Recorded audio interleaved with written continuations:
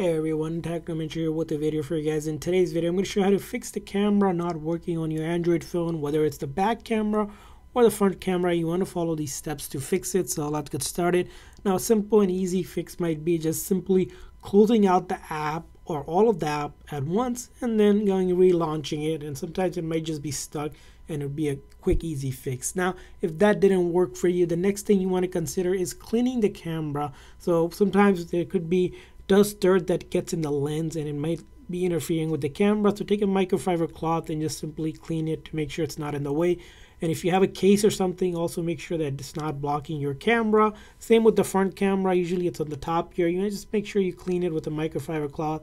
Nothing too crazy. Or if you recently put a tempered glass on, you want to go ahead and remove that. It could interfere with it, or a case can interfere with that front camera, which is usually up top here. So that's going to be another thing to do. Now, if it's still not working, the next thing to do is swipe up to get to your settings on your phone. And then we're going to look for apps here. So let's look for apps, right? And then we're going to look for the camera app. So we're going to go to camera here. And from here on, you're going to want to do is force stop it, click on OK. And then once you do that, go ahead and try to open it up again. Then go ahead and close it and then try to relaunch it again. And that should work. Now, if that didn't work, go back into your settings again. Go to apps again, and then let's go to the camera setting again.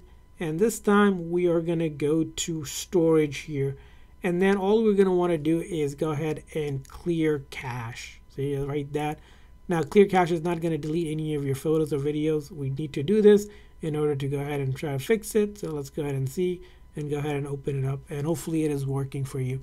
Now, if it's still not working, the next thing you want to go ahead and do is go ahead and just simply restart your phone. So from the top here, or using the volume down button and this side button, you want to go ahead and click on that power icon to restart, and click on restart. And you're going to go ahead and restart your device. From time to time, it's always a good idea to just restart the phone, as it could fix any temporary glitches that may be affecting the camera app itself from not working. So I'm going to wait for the phone to turn back on, and then if it's still not working, we also have a couple more things we can go ahead and try. So let's see how it's working now.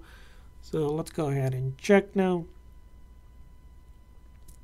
Now, if it's specific app your camera isn't working, I recommend again clicking that option and closing out all the apps again, as sometimes it could be the issue. Now, after you have done that, it's still not working, let's go back into our settings.